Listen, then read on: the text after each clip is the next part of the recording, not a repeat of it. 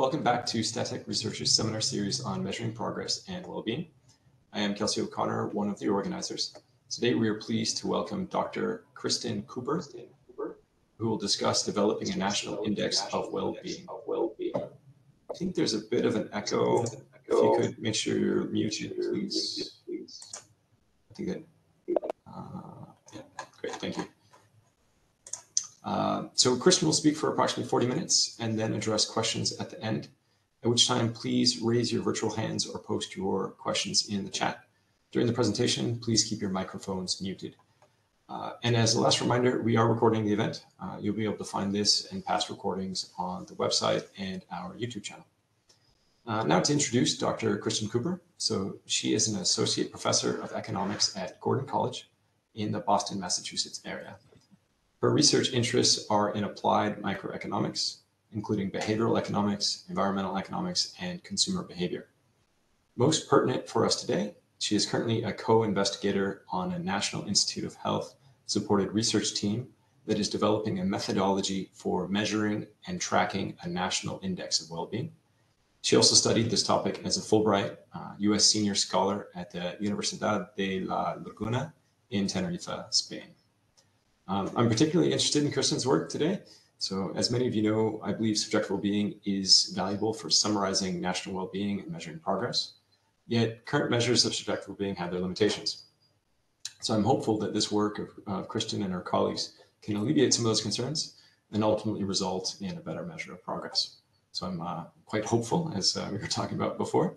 So without further ado, we are pleased to welcome Dr. Kristen Cooper.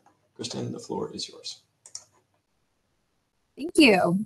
Thanks, Kelsey, for that great introduction. And thanks everyone for joining us. It's a real privilege to get to speak with you about this topic. I'm working with a great team: Dan Benjamin, Ori Heffetz, Miles Kimball, Jan Zhao. There's been other co-authors and many research assistants on this team as well. I see that we have Colby Chambers and Dmitry Lexanov, who are two full-time RAs on the team. They're able to join us. Doesn't look like, I think Miles might be signing on as well. So it's great to be here.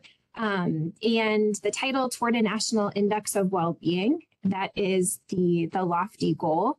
I'm going to share today an overview of the project and also a deeper dive into the piece that we've been focusing on the most right now, which is kind of measuring the quantities in this so-called index of well-being.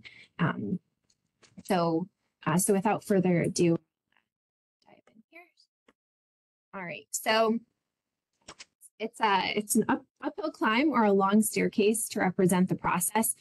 Just briefly, a bit of context about what we're doing and how we might construct a well-being index. So what is well-being? Huge question to start out. I know many folks here are experts in all kinds of social indicators. So our team is economists, and we don't want to be overly narrow, but our view of well-being is informed by kind of economic view of preference, satisfaction, and in particular, idealized preference, satisfaction, or idealized choice as a normative benchmark. So thinking that what makes people best off is whatever it is that they prefer coming to be. So I won't dive much into more into the philosophy than that. Oh, I see Chris's note that the audio is not great.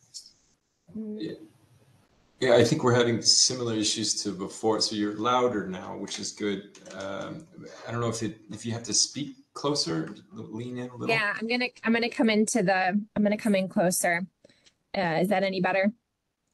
Seems to be working. Okay, sorry about that. So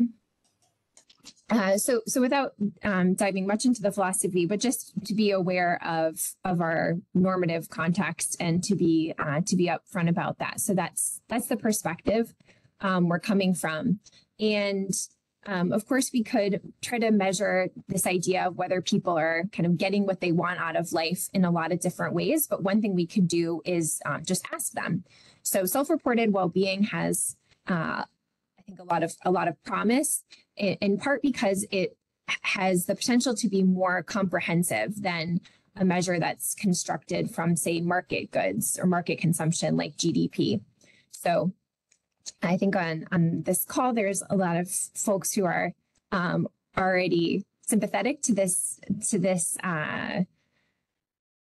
feature of using a self-reported measure, that it's able to encompass, right, more than just what we consume, but the value of relationships and belonging, of natural goods, natural resources that aren't market-based, health, right, and not just the inputs, but the actual experience of health and well-being. So this is the promise of it. We also think about trying to respect preferences, the idea that we, by asking people what they, how well they're doing directly, we're letting them tell us what's important to them. The index piece of it, I'm going to dive a little bit deeper into in the first set of slides, and I know this is more of a controversial direction to go in. There is certainly something to be said for the simplicity of just having a single question, or just keeping the measure disaggregated, right? Having many questions that we leave as a dashboard. But I'll say a little bit about why we're using an index. My real focus is going to be on the quantities. So kind of the counterpart to the consumption goods in GDP, right? So with GDP, we're measuring how much TVs people have or how much food people are eating, right? But we're thinking about quantities of dimensions of well-being, and those things are not, it's not obvious that those are as readily comparable. So comparing people's happiness or people's satisfaction with life or sense of purpose. So the focus today is going to be the measurement of those goods, so to speak. I'll say a little bit about where we're headed next, past going up the steps past where we're at now, thinking about overlap between these dimensions of life. So the issue of overlap is easier when it comes to market goods because GDP only counts final goods in production, right? We don't count intermediate goods. With well-being goods, it's a trickier case because it might be the case, say, that people's subjective health is an input to their overall happiness or their sense of satisfaction. It might also be important in its own right. So the meaning of these words is something we have to think about. And then the aggregation. So the title is toward a national well-being index. I'm focusing on the personal well-being side of things, but I will say a bit about aggregating to a national level.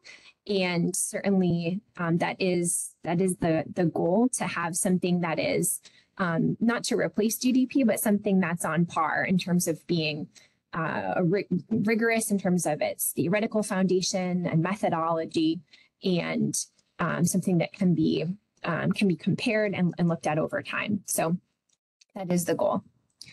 All right. So the motivation, very, very broadly speaking, is just to think about well-being comparisons, right? So we're thinking, are people getting better off? Is a policy going to make a group of people better off? How do nations compare? And looking over time, right? Is a nation getting better off? And so there's this question of comparison. So I alluded to this already, but our normative benchmark would be thinking about, if we're thinking about personal well-being, right? What people want is maximal utility or preference satisfaction, which is what they would ideally want if they were fully informed. So we have this theoretical idea, of course, how do we measure like the up direction? What is it that people want? And an appealing idea is to measure to measure this with a survey question, maybe a single survey question, like how satisfied you are with your life. So people would give rankings of that question, of their own lives, and we could compare those. Self-reported or subjective well-being questions we're all familiar with. There are many prominent advocates of this, and the talk that as I progress through the talk today, I'll have a lot of positive things to say about what we can do with questions like this, whether they're on their own or in combination. So this is one idea. And if it's the case that this is a good welfare measure, right, then kind of moving up in well-being, right, you're getting a higher level of satisfaction.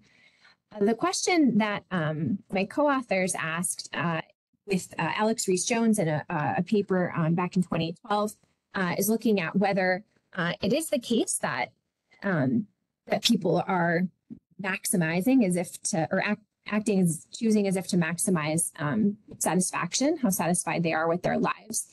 And so they asked people trade-off questions where they are thinking about other dimensions of well-being, like the happiness of your family, or so your sense of purpose, your prestige, social status, and what they found, the evidence showed, is that people seem to be willing to trade off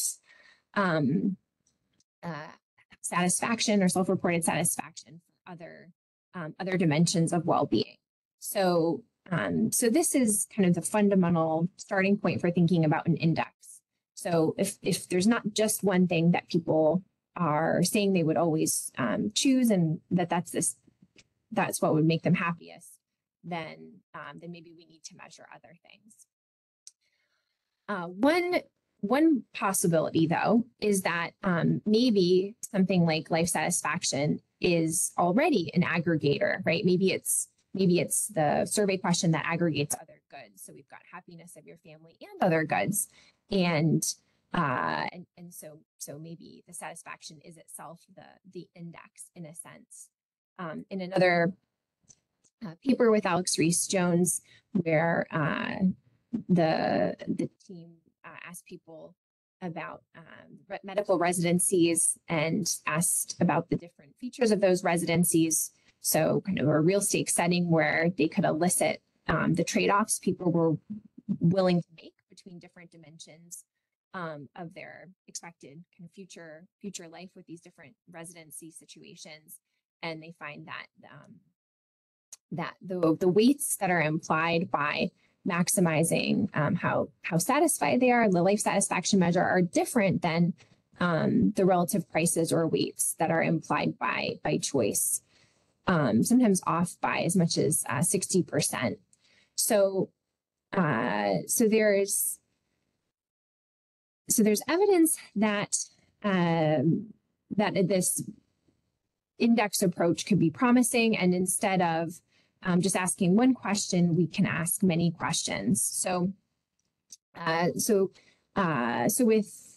Jakina Debnam-Guzman and Mark Flerbet, Dan and Miles and Ori have actually another paper on this, which asks people to probe more what they're thinking about when they answer some of the standard subjective well-being questions. Oh, sorry, the sound is not good. And there seems to continue to be evidence that there's no one measure that's fully capturing the normative idea of what economists would like to measure. So going back to a paper with Nicole Zembrot, the theory is that let's not have a single question, but think about utility as a function of many different aspects of well-being. So something like life satisfaction is a dimension, maybe a very important dimension, but other things matter too, including feelings, emotions of happiness or of experiencing sense of purpose, of supporting your family's happiness. It's just kind of a very open-ended list. So this is the idea for an index, is to move away from one measure that can do it all. This also brings a counterpart to GDP, which is an index and which has a welfare interpretation for standard consumption goods. So if we were thinking about one individual's consumption, where these are market goods, so the C's would be market goods, then in the measurement, the change in utility is approximated by the change in the index, where so the M's are the goods, and the delta U, delta C, these are the changes in utility, the marginal utilities. So how much better off the person is by consuming a little more of these goods is proportional to the prices. So that's the basic theory of an index, is to have the consumption changing over time. So the C would be the consumption, the prices are measured, the prices would be held fixed. And then as consumption is changing, changes in the index are approximately proportional to the change in utility. So this is the theory for market goods. The BHKS paper proposes to go beyond market goods, right, beyond just consumer goods, to the personal well-being index. So those aspects of well-being are now the vector that goes into utility. And it's the same theory. We're thinking about a change in utility as being approximated by the sum of these changes in the dimensions weighted by their marginal utilities. And the index, we hold fixed the marginal utilities and use the W's to track changes in utility over time. So small changes in those aspect levels are approximately proportional to the change in utility. So this is the basic theory of the personal well-being index. The two kinds of survey questions that we need then are not just the SWB question. So we still want to measure self-reported well-being, the little W's. We also want to have stated preference survey questions. So to estimate marginal utilities, which is to learn about how valuable the goods are relative to each other. So we need to get to some examples here. So in our surveys, we've been asking some self-reported well-being questions like this. So this is an example for life satisfaction. Thinking about the past year, how would you rate how satisfied you are with your life? From the lowest level possible to the highest level possible, and then you move the slider to set your rating.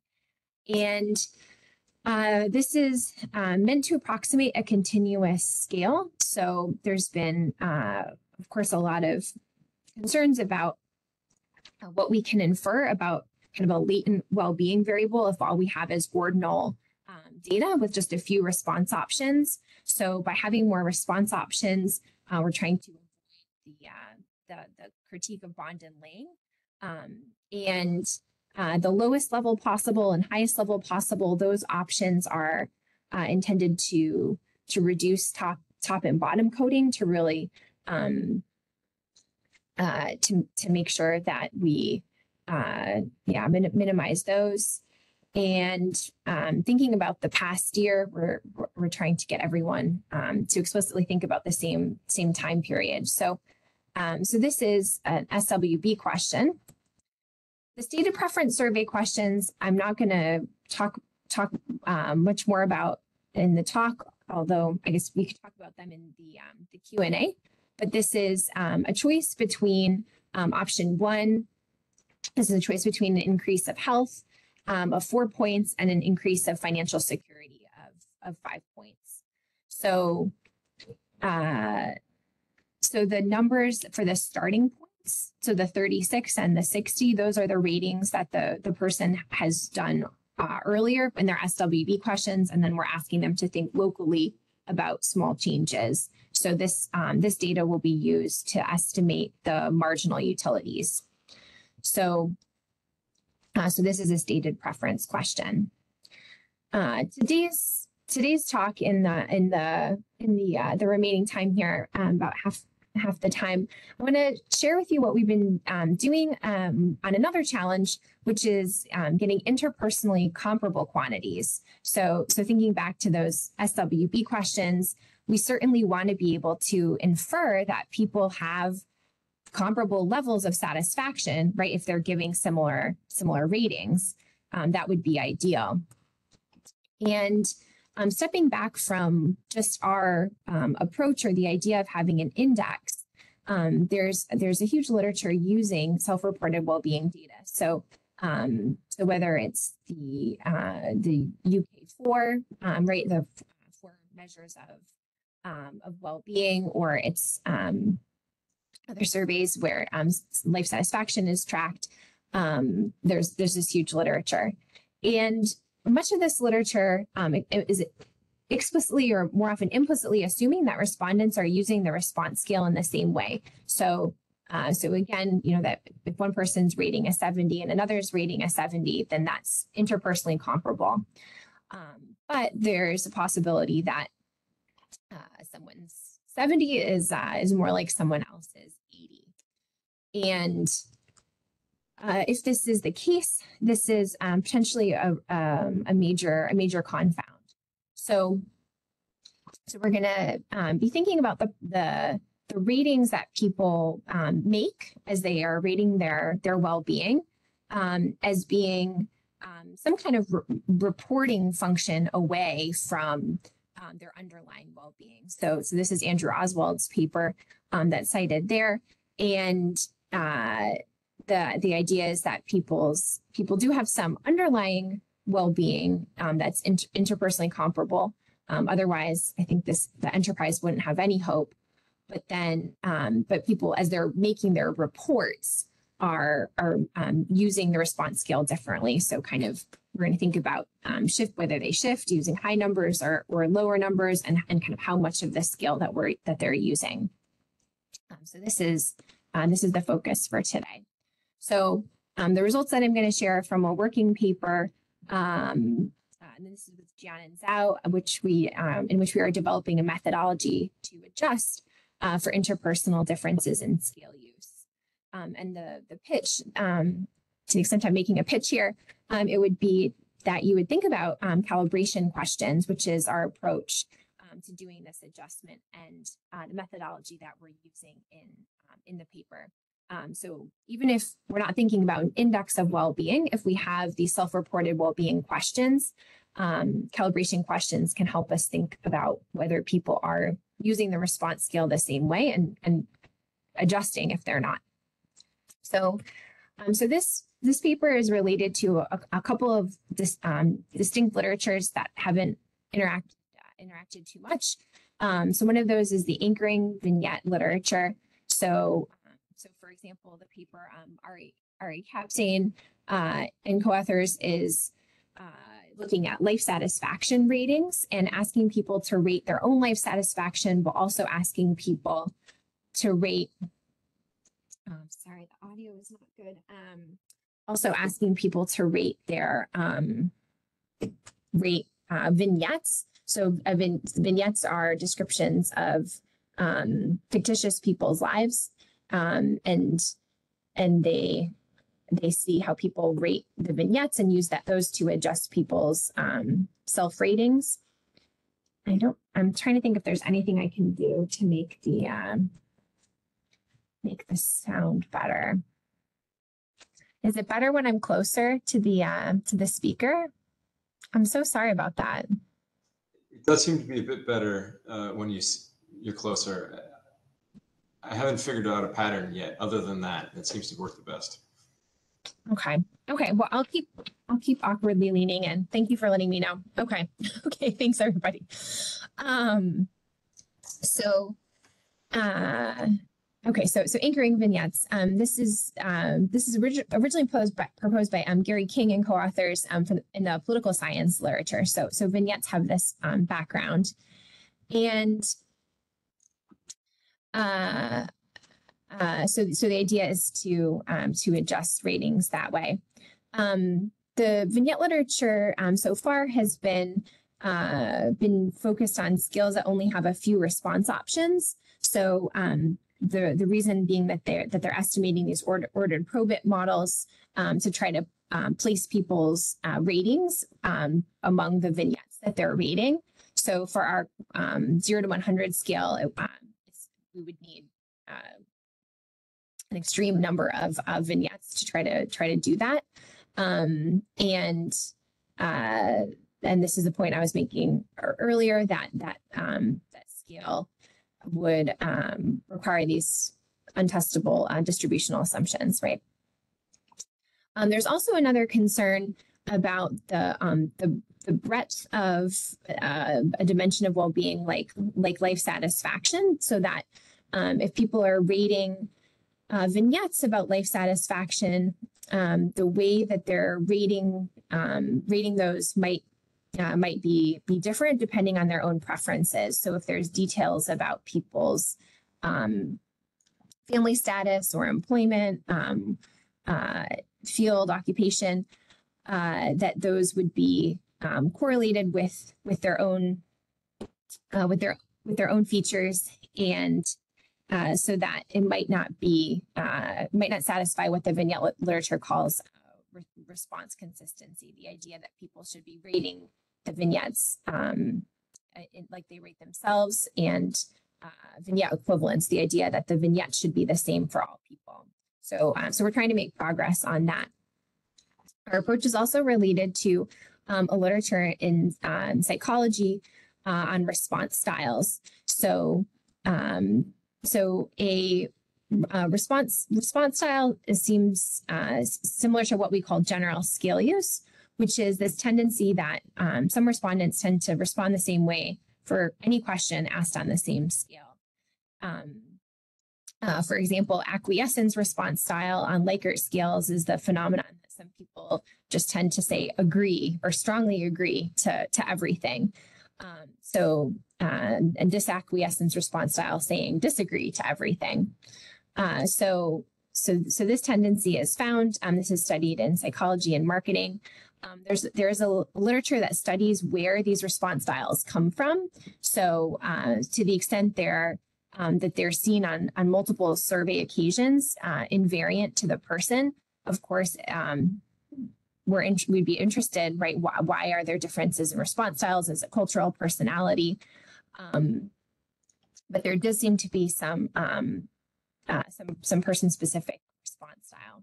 So our approach is going to offer a theoretical framework and statistical methodology that kind of bridges these two literatures and allows us to adjust for either or dimensional scale use. So dimensional scale use is like the life satisfaction vignettes. So this would be correcting for a SWB question with a calibration question that is in the same dimension. So the advantage of that would be that it would capture all the relevant differences in how people rate that dimension. But because it requires that the calibration questions are in the same dimension, there could be problems with that. General scale use is the name for this general response style tendency that people only use or use the scale the same way for all questions. So we think that this captures a different part of scale use, which would be seen across all questions. So what's nice about that is that we can use narrower questions to try to learn about that part of scale use. But it only captures part of scale use. So something that's encouraging is that in our estimates, we're finding that about 2/3 of the scale use heterogeneity can be attributed to general scale use in terms of the variation, how people are making their ratings. And we do study vignettes, and the general scale use part is even greater for vignettes. Okay, so without further ado, let me tell you more about our data and these calibration questions that I've been talking about. So the data for the working paper come from MTurk. We've got a large sample. It's not representative, but it's diverse. And it's 3,358 respondents from last year. So we've got self-reported well-being questions in 33 dimensions. So these are the dimensions here. The one that's in bold is the overall well-being of you and your family. This is an aspect of well-being or a dimension that that the forthcoming paper that I mentioned with Mark Flerbet and Jacquina is advocating as perhaps a good proxy, maybe the best we've found for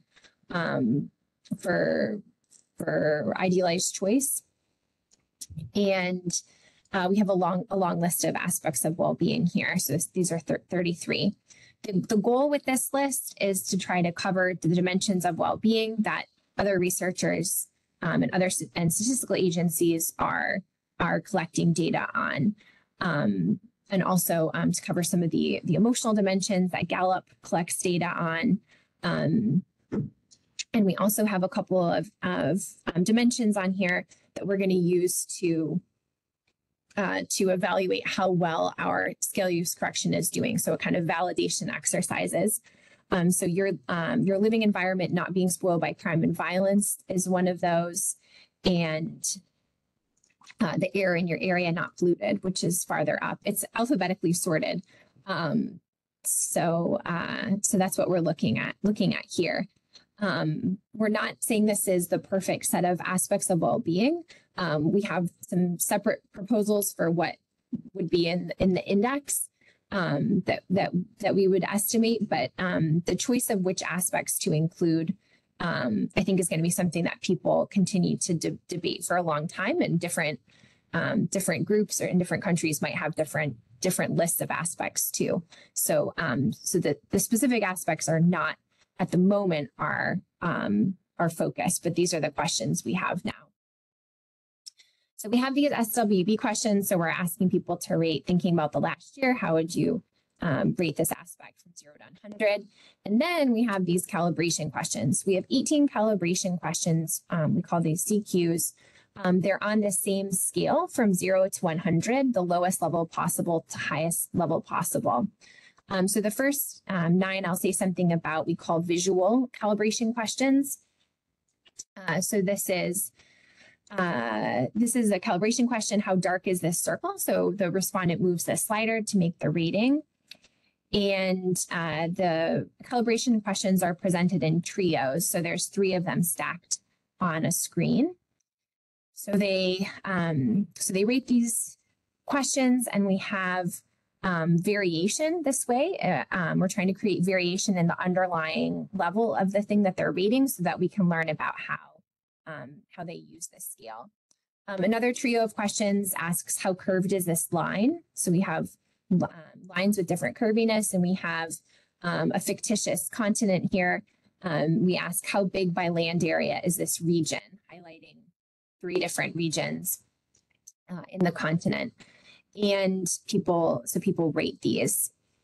We also have 9 vignettes. So these are going to be calibration questions that ask people to rate scenarios in other people's lives. These correspond to 3 relatively narrow, as narrow and objective as we could get of SWB dimensions. So again, the questions are in trios.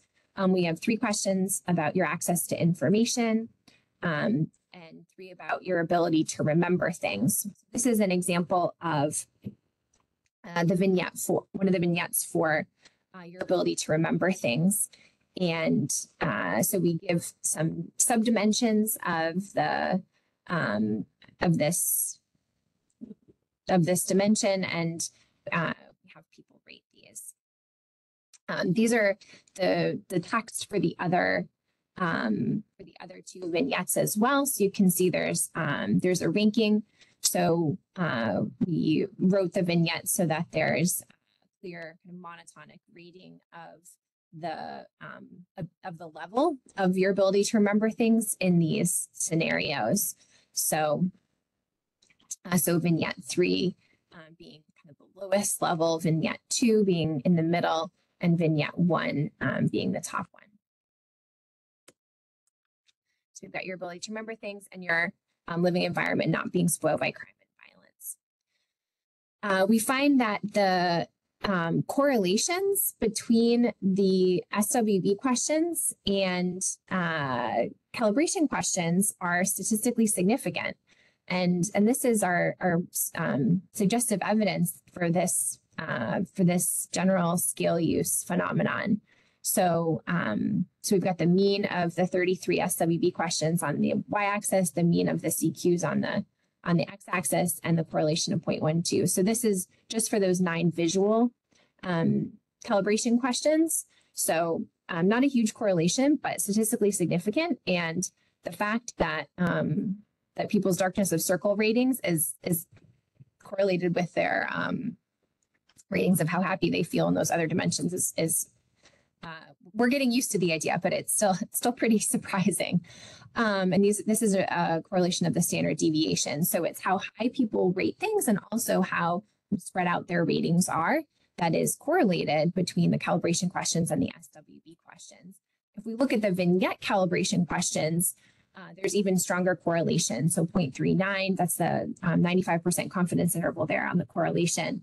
So these calibration question means are predictive of or correlated with these SWB ratings. And then the strongest correlation of all is with the standard deviations of the vignette ratings and the standard deviations of the SWB questions. So we're seeing how people, how much people use this scale. So scale use, meaning, when people see something low, how low do they go? When people see something high, how high do they go? It's very correlated with the range of their own aspects of well-being that they rate.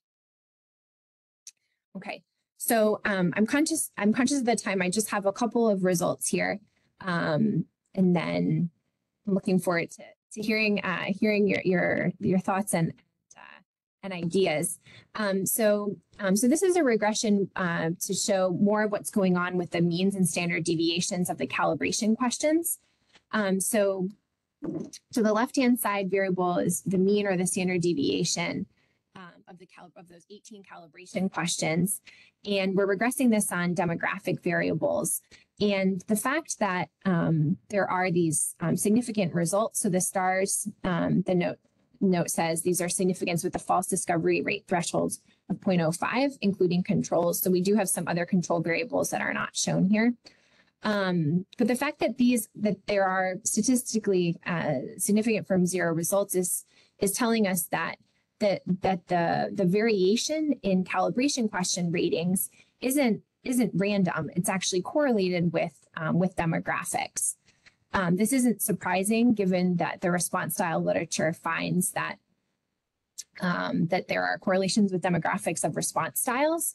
For us, this is not something we're probing deeply, right? Like, why do unemployed people statistically rate the mean lower and the standard deviation greater? There's a lot to understand here, but the core idea is that the fact that these are correlated, correlate with demographics means that if we were to make comparisons across demographic groups of the raw ratings, we would have this scale use difference biasing our estimates. I'm going to not spend time on the theoretical model. So the theoretical model and econometric model are in the paper if people want to read more about the specific assumptions that we're making. This is a nice graphic, but the idea is people are rating their own lives. This is the reporting function.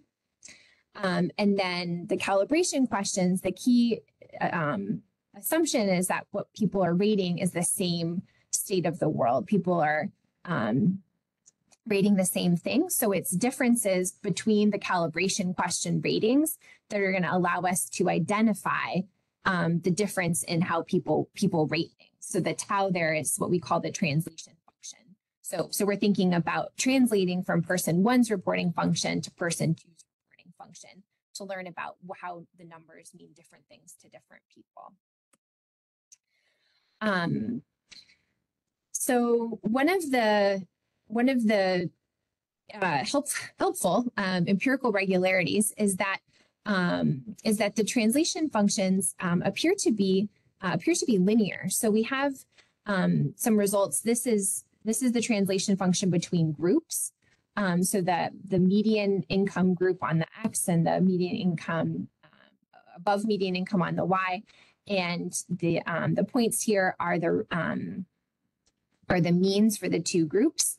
And we can see for the triples, the means fall on nearly a straight line here, and not on the 45-degree line. So there's a positive relationship. So the different income groups are rating things the same. We have that monotonicity. There are points off the identity, meaning that there is the scale use difference. One of the key features of our statistical approach is going to be that we're going to estimate differences in scale use that depend on the height of the calibration question. So by that we mean an SWB question. So that you can see that the translation function, the dark line, is closer to the 45-degree line for high ratings as compared to lower ratings. So it's a line, but it's not parallel to the 45-degree line. So it depends on the height. And there is a similar relationship across calibration questions. And it's approximately linear. These are some other demographic splits showing that the way these different groups make their ratings is different. So we talk about linearity. So this is our assumption about response consistency. Let me get to the statistical model here. So, okay. All right. So our econometric model is a linear model. So the W is the well-being that we don't observe. R is the report. The alpha and the beta are going to be the scale use parameters. The gamma is another scale use parameter, which is called the center. So it adjusts the scale to make the alpha and beta be uncorrelated. And then we've got a trembling hand error and a perception error. So accounting for differences in people's ratings that are not just from the scale use. So with some assumptions about the error terms, we can estimate the moments of the distribution of the well-being variables. So one of the features of this approach is that we are going to estimate the moments of well-being, estimating the translation functions at the individual level requires a huge amount of calibration questions, and for finite numbers of calibration questions is not a good measure. So we estimate the moments. So instead of estimating things at the individual level, we're estimating it for some group, basically. So we have some results with the covariance of an SWB measure with the covariate, and that's the only regression I have here. So I'll end with this. So the dependent variable, or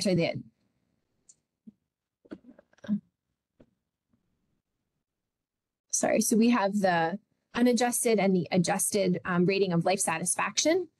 And the unadjusted version, we have results where income is positively related, age is positively related, unemployment negatively related. So these are kind of expected results. The effect of scale use adjustment is pretty modest. We see some changes, but it's not as big a difference as what we see for no anxiety. So the life satisfaction mean is greater than the mean for the aspect of well-being, you not feeling anxious. And it's, as we would predict, we get a bigger effect of scale use when we're doing the correction for a aspect of well-being that has a lower mean. So, life satisfaction has a mean of about 67. No anxiety has a mean of 54. So there's more adjustment happening for lower aspects of well-being. So we're working on fielding the survey or similar survey on the Understanding America survey on a representative sample, and using our stated preference questions after we do the calibration question adjustment to aggregate to a well-being index. One of the questions that we know we need to keep working on is identifying the best subsets of calibration questions. We hope that people will think about putting these in their surveys, but probably will not be able to answer to ask 18 of them as we do. So we're working on subsets. National index aggregation has to deal with some other issues like multidimensionality and aggregating across people when there's inequality and aversion. But our other hope is to collaborate with others who are interested in doing well-being surveys to collect more data.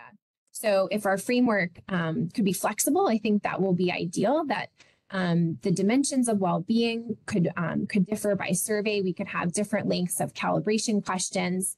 And for the stated preference questions, we could potentially use estimates of the marginal utilities for the weights from MTurk data or from UAS data, so that we don't necessarily have to keep asking the trade-off questions, because that makes the survey longer too. Okay, so that's the end, and I thank you so much, especially for bearing with me on the sound. Thanks. Thank you, Kristen, especially for making it through this period with bad sound. So I appreciate your willingness to do that. Everyone, please feel free to raise your virtual hands or to write in the chat if you have a question. We have about 10 minutes, but we'll go a little longer if needed. I hope it's okay if I help answering questions. Oh, there's Miles. Yeah, hi Miles. My first question, just to get us started, is if people are facing survey fatigue, or also framing. So you have the different questions of subjective well-being, and I imagine that if you ask anxiety before, say, an overall life evaluation question, you're going to get different results. So what you've done to experiment with that, and if you're seeing any form of fatigue, and how that might impact your results. Thanks. So the order of the SWB questions is randomized, and we've looked a bit at the question order effects. One hypothesis we had was that the first rating that people make, whether they rate kind of a high or low dimension first, might matter and kind of set their scale use. We also randomized whether people do the calibration questions first or the SWB questions first. We found a very limited effect of what comes first, of that question order effect. To dive deeper into a specific question order, I think we would have limited data because there just wouldn't be many observations where we would have the same order. So we haven't looked at that specifically, like comparing two questions, but it's a very good question, and we know people will be probably thinking about the dimensions differently based on what they've answered. And survey fatigue is a good question too. We do have some in one of our longer surveys, we have some attention checks. So we have a repeated question, some repeated SWB questions, so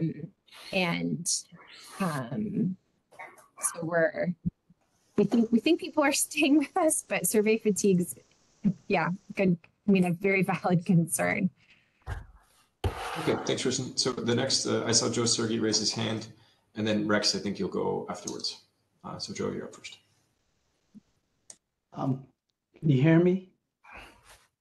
Yeah, okay, Yes. great. Hi, Kristen. Hi. There is a question, and the question is, I was looking at those dimensions of subjective well-being, dealing with life satisfaction, and it looks like it's a sort of a comprehensive list. I'm just wondering, where did you get those dimensions? Did they come from a body of work, from an established theory, or where do these come from? Great question. Thank you. Thanks, Joe. So the paper with Nicole Sembra, Dan and Ori and Miles in 2014 had a list of 136 dimensions of well-being, trying to be, as you were saying, comprehensive, drawing from philosophy and psychology and every kind of field of study to come up with that list. We have pared back the list, but we're still relying on others who have thought about the list. So we tried to cover. So we have an aspect corresponding to each of the 10. I think it's 10. The OECD, the Better Life Initiative indices, the New Zealand well-being framework has a set of questions that we tried to make sure we could cover their dimensions. We have the ONS4 to cover those.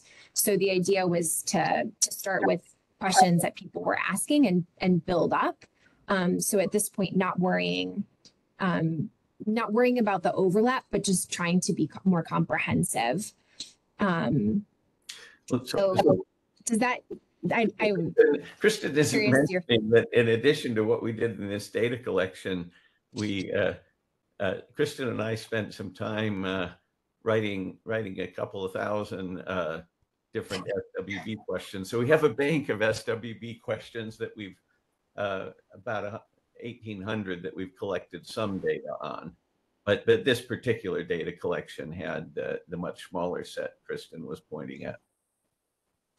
1,800 is impressive.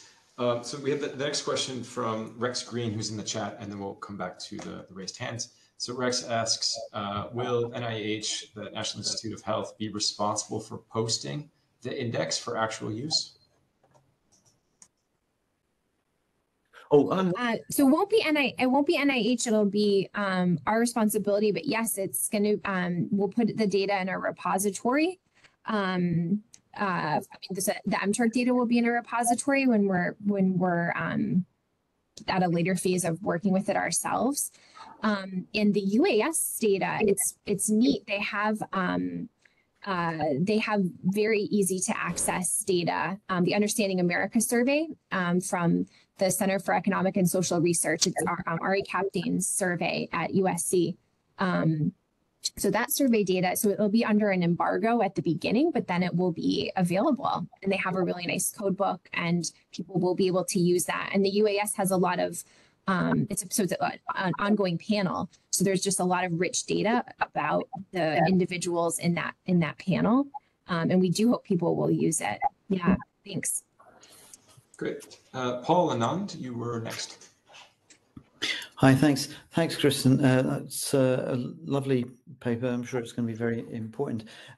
One of the concerns or issues that does come to mind, though, is that I wonder if when one's trying to build an index on the basis of subjective well-being type questions, whether really the biggest question of all is what to do about adaptation. And so the idea, I suppose, is that people have their own internal level of well-being or happiness, and the actual responses that you observe are deviations from that through, shocks to which they have not completely adapted as yet. And maybe they'll take There might be some things. I think Andrew's probably done some, got a good paper on adaptation, and some things to which people adapt quite quickly, and some things to which take maybe, you know, several years to adapt to. And so I'm just wondering how we should think about this. If you've given that any consideration at all. Thank you. This is something Miles wants. Yeah, go ahead, Miles. Okay, if I could answer this. So this is something I personally have been very interested in, and it's a hard problem. So I have a paper with about adaptation using the health and retirement study data. So what we with Ryan Nunn and Dan Silverman, and there we were looking at the details. We find exponential decay. We find that if this is people over 50, but if your spouse dies, that it's about 9 months worth. And if your child dies, it's about 2 years worth, not quite as intense. So there are a lot of details there. I think it's a difficult problem, but one that I'm intensely interested in. We do plan. We'd love to hear more of your thoughts about this, because we plan to have working on hedonic adaptation be some part of the grant that we're currently writing, some of the things that we're proposing. But that's one of the places that we're really very open to suggestions about what should be done. We know we want to do something on hedonic adaptation. We gotta make it very specific, but it's not yet very specific. Well, I'm happy to have a conversation with you afterwards. Wonderful, wonderful. Beyond just actual adaptation to individual events, you have habituation. You just mentioned the hedonic adaptation. So you mentioned one of the scales, you have anchors, which are the highest level or the lowest level. And we know that the highest and lowest can change over time as our experiences have changed and our reference points change. You have the Cantrell ladder with the best possible life, worst possible life. And you can ask some questions about what's included in that for them. What the best possible life is, what they're thinking of in that anchor. Mark Fabian has some questions, right? Getting at what people are thinking about when answering these questions. And it's harking back to in some cases, the Cantrell 1965 book, what characterizes the best possible life? Although that's going to be done in a more qualitative way than quantitative, to my knowledge, although Mark can chime in and say more there. I neglected Sama. Sama was next in the question. Although if you want to respond, you're welcome to, of course.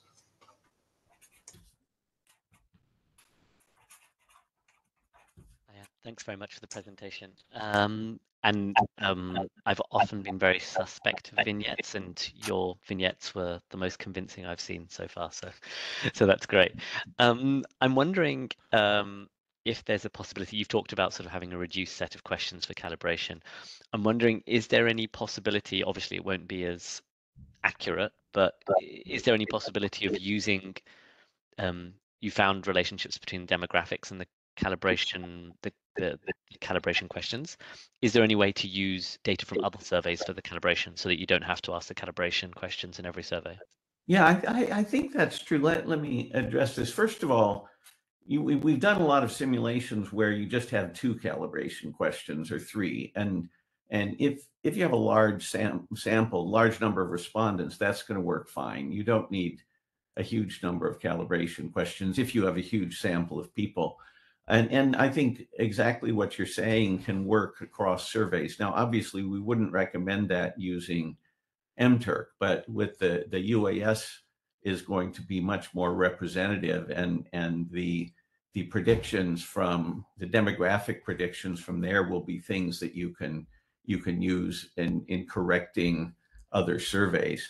One of the things that we're going to do is we plan to do in the coming calendar year, in 2024, is look at translations across survey response options. So So our 0 to 100 possible frame, how that compares to the other ones that are in other data sets. So we should be soon in a much better situation to translate the results we get from our 0 to 100 scale to the corresponding results in the data set that you might be using. All right, thank you. Johnson, did you want to ask your question, or shall I read it out for you? Yeah, okay, I can read it. Yeah. Okay, so he first off says, thank you, and then asks, do you ask the stated preference question for all dimensions or indicators?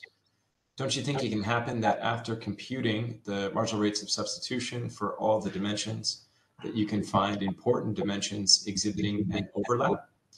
What would you do in such a situation, for instance, health, having a high marginal rate of substitution with education? That's one of the big things. I said that the hedonic adaptation was not super specific in the grant we're writing, but what we're going to do about overlap actually is, and it's actually quite a complex answer. But we have the basic idea is to use factor analysis. However, factor analysis, some people think factor analysis solves the problem by itself, but it doesn't. So if there were only one big factor, then factor analysis would be enough perhaps, if you're really lucky. But there is one big factor, but it's only about 45% of the variance. So the lesser factors do matter, and you need to know, in effect, the relative prices of the different factors. So let me kind of leave it at that. That what we've done so far has been kind of the relative prices or the marginal rates of substitution between different, individual aspects of well-being. We're going to try to do marginal rates of substitution between the different factors that come out of the factor analysis of the well-being rating. Johnson, did you get all that? There was some sound challenges again. I managed to pick something, but at some point I lost him because I think the microphones are not very good. Oh, sorry. Maybe I was too. I can get closer. And anyway, we'll use factor, and the idea is to use factor analysis and to get relative prices of factors, and we're going to use fairly, rather than just abstract, what if this aspect of well-being goes up by this much? We'll use stories. In a way, it's a little bit like vignettes, but vignettes where you're asking people to make choices between two different things that are described in words and have them rate which they would choose and how they think they'd affect a set of aspects. And that set of aspects that they tell you how they affect, we're then going to, in effect, with maximum likelihood, impute what's going on with the factors from the factor analysis. So that's the basic idea. Okay, thanks, Miles. So we can stay an extra minute or two if anyone has another question. And I think I might ask one clarifying, maybe probing question. Have you guys done any calculations of aggregates after adjusting? And because you show the adjusted and unadjusted regressions, and they're adjusting for demographic characteristics, which is correlated with calibration questions. And so I imagine that you would get a larger difference between aggregates that are adjusted and unadjusted. But to come up with an adjusted aggregate is not straightforward. Or how do you compare it? So it's not clear to me how to do what I'm asking. So I'm wondering if you guys have already thought about it. And what you mean by an aggregate? So, I mean, like a mean across aspects, or the index itself, like the weighted combination. Because with one of the more basic ways of correcting for scale use, the only thing that matters is the height. And so if you know the overall mean of the mean across aspects, sort of the global mean, then you know how you do the scale use correction, and it's just going to be in between what the correction is for the higher aspect and the lower aspect. And with fancier corrections, you can just correct each individual aspect before getting a linear combination of the aspects. I mean, so it's the theory is really no different. Or you have to choose a baseline. So someone has, let's say, on the calibration questions, let's say the objective darkness of the color of the circle, right? Yeah. And so that would be your baseline, and we adjust everyone to that. That would make sense, possibly. Alternatively, it could be done in a different way. And then right now, I don't think you have enough data. You need some comparison to do this with. And so I think this might have to be done later or across some form of aggregate. This is a pretty long discussion. So let me just say, in terms of the statistical techniques for adjusting to scale use, this literally took us years to figure it out. And so it's hard. I mean, hopefully some of it is easy to explain, but it's not all easy to. Okay. The more difficult methods take a little more time to explain. Okay, that works for me. And also Johnson had, let's say, the last question. So we'll let you go, Johnson. Thanks a lot, Kelsey. In regards to the discussion about aggregation, I noticed that in the presentation you had something like equivalence approach. But in this short discussion that we've had, I see that you mentioned a lot of average, mean, but I didn't hear anything about distribution. Christopher and I are advocates for distribution as opposed to just looking at averages and means. I don't know whether this is something. I mean, we did look at that. It was mainly a limitation of time. So, in fact, scale use correction, along with just simply accounting for response error, makes a huge difference to the variances. So basically, variances are overestimated by a factor of 2.5, and you know, actually, a lot of that's just ordinary response error, but a significant chunk of it is scale use heterogeneity, and so the adjustments for the variance are much bigger than they are for happiness regressions. So absolutely, we're very interested in the distribution, and in fact, for a national well-being index, if you want to deal with inequality, you're going to have to study the whole distribution. Great, thanks. That makes sense. I should just give two last points. So Mark Fabian responded to an earlier point saying they do have a range of methods for adjusting for, and this was in relation to the habituation or the adaptation. First is qualitative, and then they progressively get more quantitative and longitudinal. And then you had a couple of thank yous in the chat, and you can see them there. Thanks. I'll take that opportunity to say thank you very much, Miles or Kristen. If you have any last burning points, you can take them now. Well, that's great. And we really would, it sounds like we should get together with both Paul and Mark to talk about hedonic adaptation. Possibly so. Mark says yes. Thank you, Johnson. Yeah, thanks everybody. Thank you. And thanks, Kelsey. Yep, have a great night. Thank you. Bye. Bye. Thanks a lot, yeah.